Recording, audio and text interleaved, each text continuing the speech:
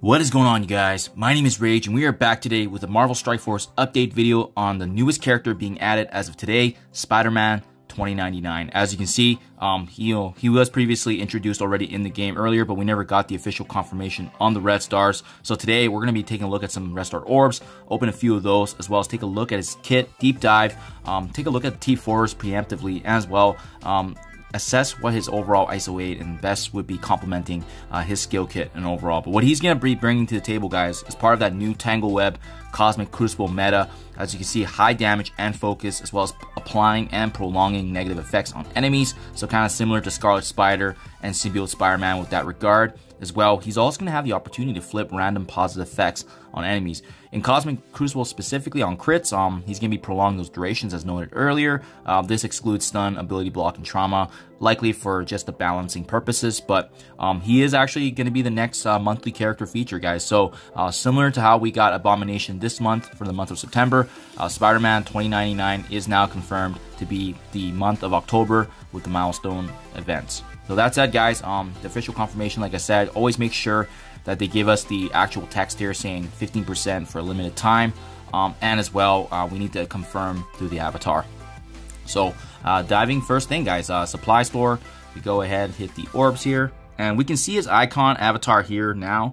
So we should be able to actually see the additional 15%. I like to double check this, guys, because this really is the best way to ensure that, you know, the affected promotion is in play. And as you can see at the very bottom right, 15% increase. So that said, let's get this party started. We're aiming for, I think, a 2 or 3 would be really nice, but we're just gonna have to see how the luck is. Sometimes my drops are pretty mediocre, and then I come back again and it does do better. As you guys saw with my my Spider Weaver, I did a video on it, and then later on I did it with my Elite 7. So I was actually able to get an Elite 7 on Spider Weaver. So we got the 2 red there. Ideally a 3 would be nice, so let's open a few more and let's see how our Elite 4s are doing too. Maybe we can squeeze in a couple for entertainment purposes here. But I know sometimes you just gotta step away from the game, reset it, whether it be spending some gold, opening some other orbs like milestone orbs, gold orbs, and then coming back to the rest of our orbs. And sometimes the luck is better. At the end of the day, you know, it is just all RNG, and but it's good to see at least the orbs does reflect his release here, so that's good to know, guys. Let's make it a clean number. Let's stop at 100. We'll just keep this going.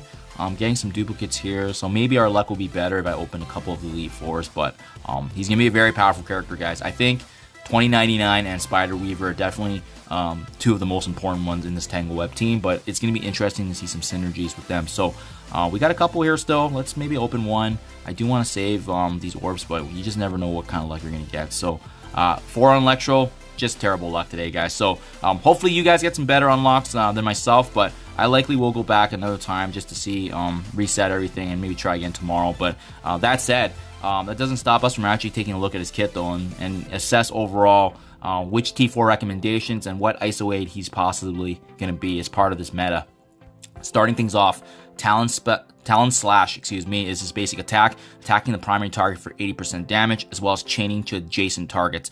In Crucible, on the actual crit, he's going to be prolonging duration of all negative effects, again, excluding stun, ability block, and trauma. But what's notable here is if there's a blinded enemy, it's going to extend that, so that's really notable, guys. As we level this ability up, he's also going to be clearing positive effects on the primary and secondary targets. Defense down and bleed is also going to apply as we level it up. It's going to go to 2 random positive effects, and the T4 is pretty much a raw increase in damage, so that's still pretty notable, guys. I would hold up on upgrading this to the level 7 T4. Let's take a look at the rest of the upgrades before we prioritize this, but this is some pretty notable damage, but I have a feeling his other attacks are even more significant for his kit. Shock and Awe, special attack, attacking primary and adjacent targets 100% damage. Again, it's kind of similar to the basic. Applying offense up to 2 random allies that don't have offense up, prioritizing the Tangled Web, so it's always going to give them the precedence there. In Crucible specifically, again, the duration extension, it's also unavoidable and cannot be blocked. So as this ability does level up, he's going to be flipping offense up on primary, secondary targets, applying bleed. And what's notable here is the level 4 one, because we're going to add some crowd controlling aspects with the ability block and offense up, lasting for 2 full turns. And then lastly, again, that significant T4 and raw damage increase. So it's notable. It's very similar to the basic attack again. So you're getting really good value for both these abilities at level 6. This one is a stronger attack, so I would recommend T4ing it just because this is probably going to be more used than the basic, if energy permits, obviously. But I think that one's going to take precedence for sure. Future Flurry is his ultimate, attacking all enemies as well as applying slow and defense down. Very, very significant, guys. As well as filling up the speed bar for himself and all the Tangled Web teams. Again, in Crucible, extending the negative durations. If the primary target has Death Proof, he's also going to be applying Death Proof to himself and the allies, so that's kind of notable.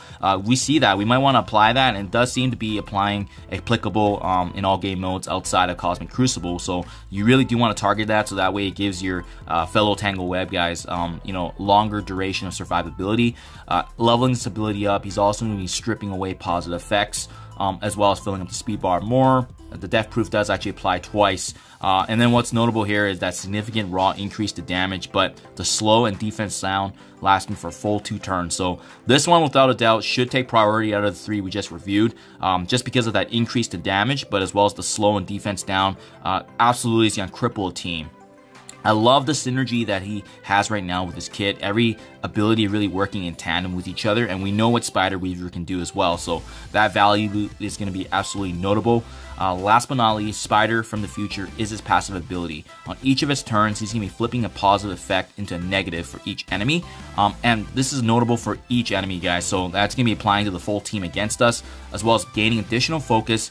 And once again, in Crucible specifically, Spider Weaver, if she's an ally on the team, damage is also going to be lowered for all enemies with bleed by 10%, and they also gain 10% drain. So this is why I believe he's the second most important, because he's really going to be giving the healing aspect to the team, being able to drain and gather HP back with each attack. As you can see on spawn as well, by leveling this ability up, they're going to be gaining speed up, additional resistance. In Cosmic Crucible specifically, there will be an extra increase in the actual resistance, but drain also gets leveled up here. The T4 is additionally adding more focus and damage reduction for all enemies in Crucible. So this one, I would say, is more useful if you guys are planning to bring this team up, especially in Crucible. But if you're planning to use this more of an all-rounder, I would actually just stop at level 4 for the maximal value. Otherwise, when you push this higher, then this is going to be the one that's notable, because you're going to be seeing the benefit there, most notably in Crucible. So overall, guys, priority of upgrades, definitely his ultimate and special, I would say. His passive ability really only if you guys are planning to use this team in Cosmic Crucible, and then that just leaves his basic attack. With all of his single abilities, they do actually damage single and adjacent targets, and for that reason, I think it does actually make the most sense to use him as a raider to synergize with the damage, adding vulnerability, using Spider Weaver, or as well as the rest of the other team members to be able to leverage that vulnerability. But I think it makes sense there. I don't know, usually Skirmisher is when they need higher focus, but he already seems to have a really good issue in terms of getting by without that, so I don't see that aspect being prevalent there. So I definitely would lean more towards a raider, possibly a striker, depending on how the rest of your team is geared towards, just because the striker would leverage those vulnerabilities and getting the double tap. He's going to be doing a lot of damage, especially striking multiple enemies, and that's for that reason I think the raider makes the most sense. Let me know what you guys think in the comments below, what you're going to choose, but definitely going to be a strong character, guys. You know, so it'll be more interesting and telling as we get more information on how the rest of the month is going to shake out in October, but I'll keep you guys up to date. Good luck with your rest of our orb openings as well. Thank you as always, and I'll see you guys in the next one.